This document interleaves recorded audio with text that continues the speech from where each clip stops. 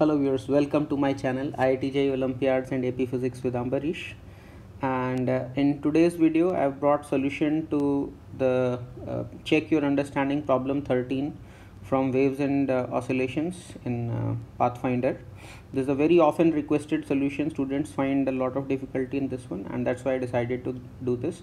So I had done the solution to part A of this question in yesterday's video, and I'll give the link in the description for that video. And today I'm going to solve part B and C. So let me formally state parts B and C of the question. So a point source is emitting sound isotropically at constant power P, and the sound travels with the velocity c relative to air. So here is a point source and it is emitting sound in all the directions, and the power is emitted in all the directions is P. Power emitted per unit time in every direction is P, and this is not a stationary source, it's moving with some velocity Vs. It's not a stationary source. Okay, so then what do we have to find out? Okay, so its velocity, let me just state here. So it's moving with some velocity Vs. Okay, towards a stationary detector. So in part B, this detector will be stationary, while in part C, this detector will also be moving. So it's moving towards stationary detector here. Find the suitable expression for intensity I of sound received by the detector at a distance r from the source. So remember that this detector is at a distance r from the source at this instant.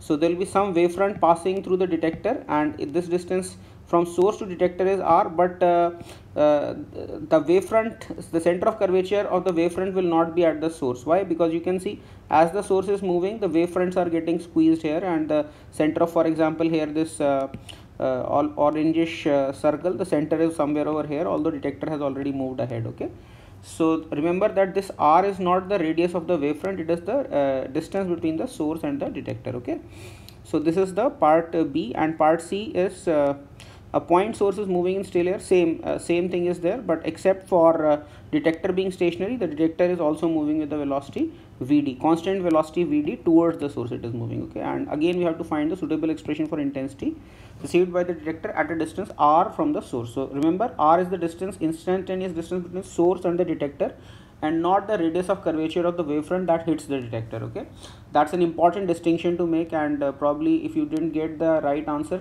probably this is why you didn't get the right answer, because that's an important distinction in this problem. Okay, so if you want to try out this problem, you can try out on your own and then have a look at my solution. So I'll get into my solution right away. Okay, now imagine that the moving source is emitting energy acoustons. There's nothing called acoustons, but I have just proposed acoustons for better visualization of the problem.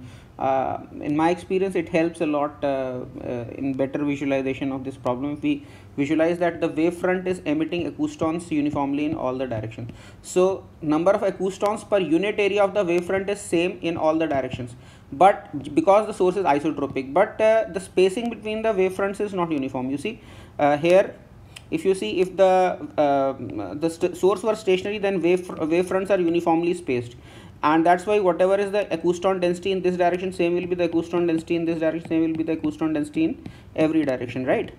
But if the wavefront itself is, I mean the source itself is moving forward, then acouston density will be different. So for example, suppose here the wavelength is lambda and here the wavelength is lambda dash, and I have shown 8 acoustons. Suppose this ds area, so this is one wavefront and this is the other wavefront. So between these two wavefronts, the time will be capital T, which will be the time period between two emissions of compressions, right? In this time period, from this ds area, let us say 8 acoustons are emitted. So then those 8 acoustons, they are moving normally to the wavefront and they are confined between these two wavefronts, right? And this is some volume. Okay, this is some volume, and when the source is moving, again these 8 acoustons are emitted, but they are squeezed into a smaller volume. Why? Because this lambda dash is smaller. So per unit area it is still 8 acoustons. Here also per unit area it is 8 acoustons, but volume density becomes different because the wavefront is getting squeezed. Okay, so I'll read out. So imaginary the moving source to be emitting energy acoustons uniformly in every direction from the surface of its wavefronts. Okay, even though the number of such acoustons is uniform per unit area of wavefront due to isotropic nature of the source. So per unit area it is same in every direction, their volume density will have directional dependence due to the non-uniform spacing between the wavefronts. So I hope you got this idea why the volume density of acoustons is going to be different. Okay. Okay. Excuse me. Okay. Let us compare the energy density on wavefront of radius r in the two cases. Source was stationary and source is moving. Okay. So this is the diagram that I showed you. Okay. So here the acouston density is low because wavelength is larger, and here acouston density is high because of smaller wavelength. As we can see that due to smaller wavelength in forward direction, the volume density of the acoustons has increased by a factor of lambda by lambda dash. See, this ds area and this ds area are same, but here the length is large and here the length of the cylinder is small. So volume density has increased in the inverse ratio of volumes, right? So that is lambda by lambda dash. So if u were the energy density with stationary source, with moving source the energy density will become simply u into lambda by lambda dash. At the same point of the wavefront, at the same surface of the wavefront, this energy density will get scaled up by a factor of lambda by lambda dash. Okay. So if I were the intensity of sound for a stationary observer of sound with stationary source, then the new intensity in the moving direction I dash will also be getting scaled by the same factor I into lambda by lambda dash. You might recall that in yesterday's video I had proved that intensity is directly proportional to energy density. Just energy density multiplied by velocity of sound is the intensity. You also use a similar idea in photoelectric effect when you're calculating the radiation pressure and all. So you might be recalling from there also. Otherwise you can have a look at my yesterday's video where I have proved this result. Okay. So that means what? The intensity there becomes what? I into lambda by lambda dash, which is equal to now I if the I is the intensity if the source were stationary. So if the source were stationary, then the intensity at a radius capital R is simply P upon 4 pi capital R square, right? Where capital R is the radius of the wavefront. See, if some wavefront is emitted by the source from this position, then this has expanded to a radius r, then the intensity, if the P is the power that is emitted, then that power is distributed on a circle of radius capital R. So intensity here would have been P upon 4 pi capital R square had the source been stationary. Okay, but because the wavelengths have changed, so it needs to be scaled by a factor of lambda by lambda dash. So that's what I have written. So this P, so intensity at the detector will be P upon 4 pi r square, and lambda by lambda dash, it is a simple Doppler result that will be simply equal to C upon C minus Vs, because the source were stationary in a time period of capital T, this distance would have been Ct, but actually because source is moving, so it will move further distance of Vs into capital T, so this is the lambda dash, that is Ct minus Vs into T, so C minus Vs proportional to C minus Vs. So this is the intensity.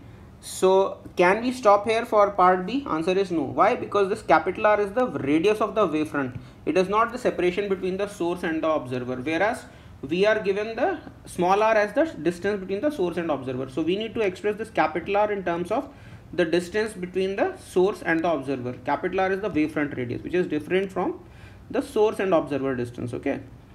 So we need to find the intensity in terms of separation r between the source and detector. So from the shown figure, if you see, from the source, this distance is, let us say r, let us say t is the time for which the wavefront has been spreading. So capital R is Ct, and small r, let us say source has moved a distance Vs into t in this time, and S prime is the new distance, new location of the source. Then S prime, this is small r. Okay, this is how we have been defined. We have defined small r in the problem. So small r is nothing but Ct minus Vs into t, and capital R is Ct. So using these two equations, so capital R is Ct and small r is capital R minus Vs into t, and you can eliminate t from here and you can express small r in terms of capital R, or capital R can be expressed in terms of small r. So that comes out to be small rc upon c minus Vs. So let's call this equation 5, and then I need to write here using equation 5 in 2. So equation 2 is here. So this is your equation 2. So capital R, you substitute for capital R in terms of small r here, small rc upon c minus Vs. So if you put that, then intensity can be expressed in terms of small r as this expression, just substituted capital R as this, and then simplified, and this comes out to be P by 4 pi r square into 1 minus Vs by c. So this is your answer for part B. Okay. Now in part C, what is happening? In part B, only the source was moving and detector was stationary. But in part C, the detector is also moving head on towards the source. Okay. So then that means what? It will be able to intercept further a larger amount of energy as compared to the case where detector were stationary. So from the frame of the acoustons, see, acoustons are all moving perpendicular to the wavefronts, right? Because they are the direction of propagation of energy at any instant of time, right? So from the frame of acoustons, so let's say there is some wavefront and acoustons are approaching the detector. So from the frame of acoustons, had the detector been stationary, it would have covered a distance c dt relative to the acoustons, right? So because acoustons are moving with the velocity c, therefore in a dt time acoustons go a distance dt, c dt, and since detector is stationary, so detector appears to be coming at a distance c dt nearer to the acoustons, okay? But since the detector is also moving towards the acoustons, this distance becomes c plus vd dt, right? So detector is able to move a further distance of c plus vd instead of c dt. So that means what? The intercepted energy will also be scaled up by a factor of c plus vd upon c. And this is the intensity for the stationary detector. So we just need to scale up by a factor of c plus vd upon c. So that's what I have done. So I double dash, I am calling it, is I dash into c plus vd by c, which is also 1 plus vd by c you can write, and this is the expression that you get, and that's how you get the answer for part C. So that was my analysis for Pathfinder. Check your understanding, chapter 10, question 13. I hope you liked my analysis, and if you did like my analysis, please do give a thumbs up to my video, and please do share this video as much as possible in various WhatsApp groups or Telegram groups or Discord servers, where your friends might also be benefiting from this video who are preparing for JEE or Olympiads. And thanks a lot for watching this video, and please keep coming back to my channel for more awesome stuff. See you in the next